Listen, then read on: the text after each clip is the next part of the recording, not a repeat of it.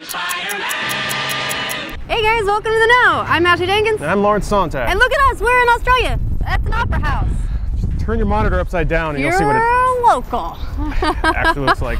So we're actually here, it's kind of the future. It's a day ahead of everywhere else. So we can basically guarantee that all of this news is happening soon. Yeah, and because of that, we have to report that all video games are now MOBAs. It's a terrible time to be alive. I want to kill myself. I would walk off camera, but I'm tethered to Ashley with our microphone. We're tagged out. We're getting a lot of things done. But we regret to inform you guys that the world's been, nope, he already did that one. Yep. We're not the only ones globetrotting this week though. Hideo Kojima, along with PS4 architect Mark Cerny, is on something of a technology world tour. They make the cutest couple, don't they? They're adorable. It's like, arm.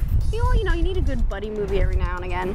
Cerny recently joined Twitter and announced this road trip as his very first tweet. His Twitter feed also has shots of him and Kojima checking out some face scanning technology, the performance capture process used on The Last of Us in Order 1886, sharing a milkshake with one straw, and calling each other bae. Yeah. Yeah, Knack Tech. Knack 2 is coming back, starring Hideo Kojima game, produced by Hideo Kojima, written by Hideo Kojima. Knack 2. It's gonna be great. Hopefully they're not looking into anything else that went into the order.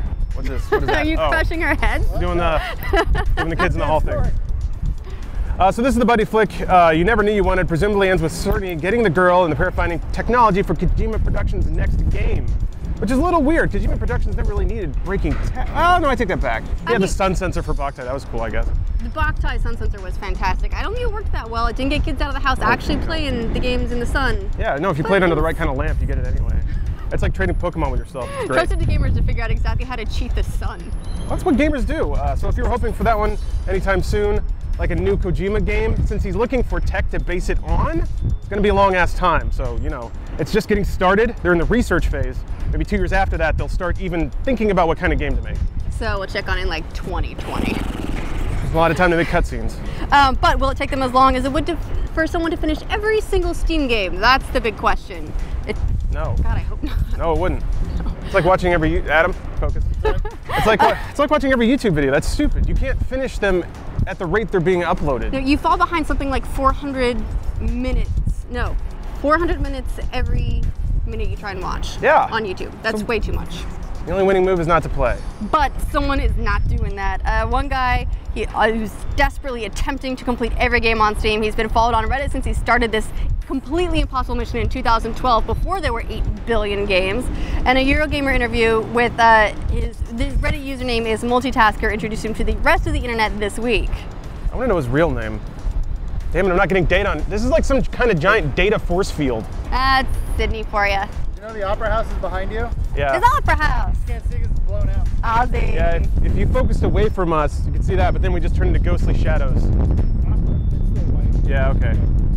But it's still really cool, guys. Hey, you got some cool outfits. Yeah, so Project Finished All Steam Games is coming along. It's slow as balls, as you might expect. If you want to get technical about it, on his list of 1,400 Steam games, Multitasker has so far completed 283, or around 20%. Since 2012. Yeah, and how does he quantify games you can't finish, like Audio Surf, or Super Hexagon? What is beating that? Maybe achievements? Yeah, that's terrible. That seems like the right one, but yeah, hardly a complete, like a measure. What about Smite? Yeah. So let's see here. He's got of course, he's still got about 3,500 games left to play, and considering that about 55 games get added to Steam each week, his goals are pretty much dead in the water. He's estimated to have spent... Because we didn't know that already. Yeah, right? I mean, it's foregone, but whatever. He spent $15,000 on Steam games thus far. Don't worry. I'm sure he has a very satisfying life. Got wife, a lot of kids, fulfillments and challenges that preclude him from playing every shitty visual novel on Steam. Doesn't know... There's no way he has any of this. Sucker a money sink. If he's rushing to finish them before the Xbox 360 servers get off, he's got still a little bit more time than everyone thought, because rumors have been swirling that Microsoft may be cutting off support for the last generation's games around November of this year. Bullshit. They just rolled out backwards compatibility. Why would they do that? Because they just want to force you forward. Trying to get everyone off to 360. It'll have been 3 years at that point. Part of that comes from comments made in 2013 by Microsoft marketing executive Eddy, who said that Microsoft would support the very profitable 360 for, quote, at least 3 years. So the other part of the story comes from history. Microsoft shut off the original Xbox servers in April of 2010, just about 10 years after the console launched in November 2001. And seeing as how the 360 launched in November 2005, people have been expecting Microsoft to give it the old Yeller treatment any day now. Fortunately, Phil Spencer addressed the rumors on Twitter, saying categorically they are not true. You said that about something else, Phil. We heard you. Remember that. We've taken pictures of that tweet. Liar. But if you thought Microsoft wouldn't find new inventive ways to charge people for our stuff, like, I don't know, Minecraft, you'd be wrong. They have. They've got a surprise. It's Minecraft Education Edition that was announced yesterday, or 2 days ago if you're not living in the future, I guess. And it features a licensing models for schools. It's based on the already existing mod Minecraft EDU and will give teachers and students access to educational worlds with downloadable lesson plans. How much do you think the mod maker gets for this? The mod maker? Well, if it's based off It's of Microsoft and they're smart. None. No money. $0. Maybe they took him out to dinner and gave him like a $20 check, and he was happy to get it because he's never had I don't know, hollandaise sauce before. Mod makers are not hard to woo, is what I'm saying. Standards are pretty low. Yeah, use in schools is one of the primary reasons Microsoft cited when they purchased Mojang's game back in 2014. Probably because they saw the school system was as good a place as any to try and make some quick millions. All that budget it's got. So this is the weird part.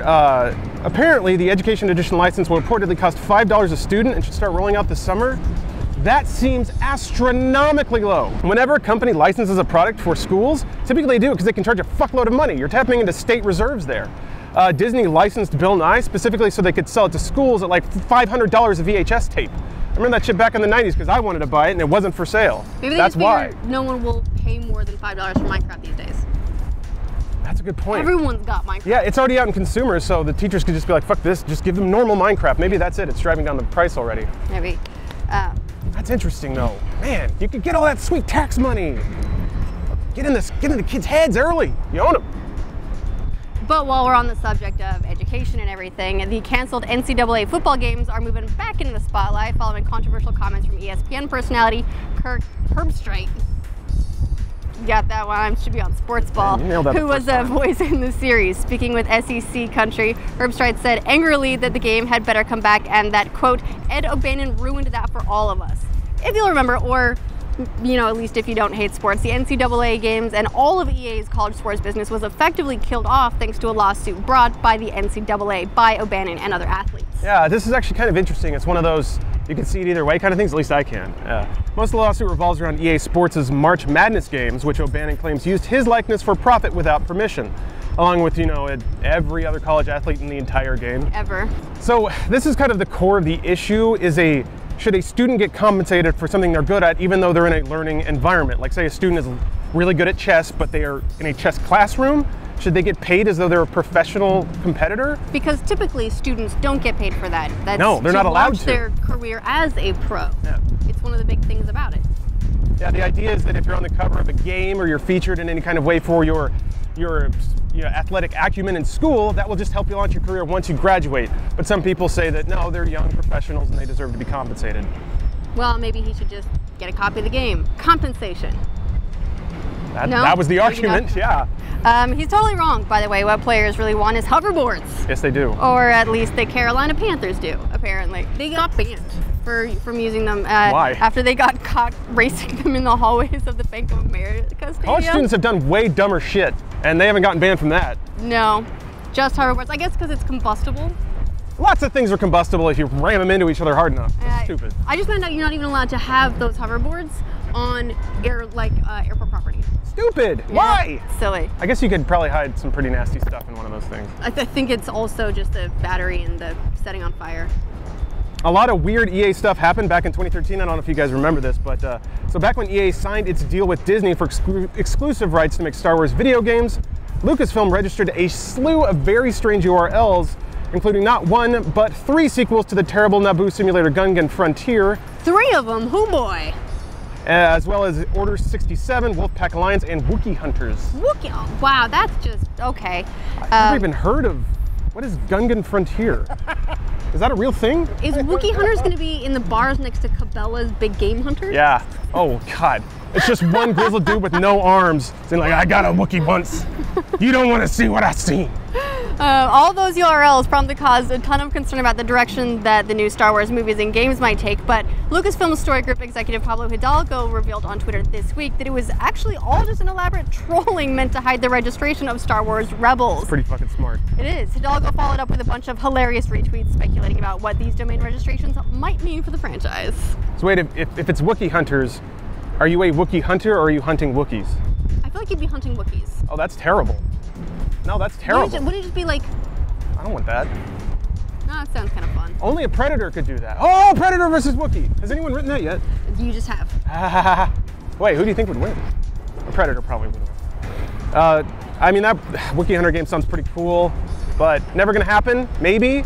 And other things that will never happen, and this fucking breaks my heart. Apparently, human beings can never be Spider-Man, which is to say they can. Bullshit. Yeah, we read the comics. We know there's science behind it. Your fingers get the little. I saw the Sam Raimi film. The little thingies pop out, and then you just gripped everything. It's cool. So yeah, I know this is really shocking, but according to a study published in the science journal PNAS, biologists from the University of PNAS. It's funny because it's like penis. That's nice. Biologists from the University of Cambridge proved that it's impossible for humans to become spider people who can climb walls. The reason for this is that the larger an animal is, the more sticky surface area they need to effectively climb at an exponential rate. They dedicated science to this. They did studies and analytics. I appreciate that. Well, I feel like something similar happened a couple of years ago where they were like, yeah, humans can never fly. Because the heavier you are, the bigger wings you need. So you don't need you can't just scale it up. Even though he has the proportionate strength of a spider, he doesn't have the proportionate stickiness, apparently. Well. Stupid. There's a cum joke in there somewhere. Yeah, there you go. Thank you. The first God, now Spider-Man, they come from all one at a time. Thanks, science. Apparently, we'd need about 40% more is what we need for our surface area? Mm-hmm. 40% more sticky surface area on our stupid non-spider human bodies in order to climb the way Spider-Man does, which it would be the equivalent of wearing a size 114 shoe. Wait.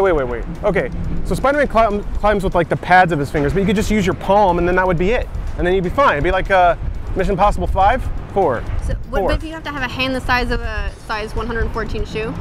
Oh. Dinner conversations would be awkward, and there were a lot of other things that would be awkward too. Can you imagine having to think? Every time you go to a music show and you clap, you just create a shock wave that would knock everyone out of the room. You destroy every band you love. Wait, Hulk already does that. Anyway. Jesus Christ, I'm just coming up with a lot of shit that's already been made today. Since we have been so grown up before, let's close out with a dick joke. Oh, the size 114 thing? Like a 114 shoe? Yep. All right, fuck it. That's way too many trains. No more news. Oh, but I like trains. Wait, is that another one? Oh. Trains took my news? Trains took your news. God damn it. There's a lot of little people walking up there and they keep looking over. But clap with your giant 114 hands if you believe in fairies and trains. Boom! If you clapped with 114 hands, I feel like you would kill a fairy every time you clap. It's like the inverse of It's a Wonderful Life.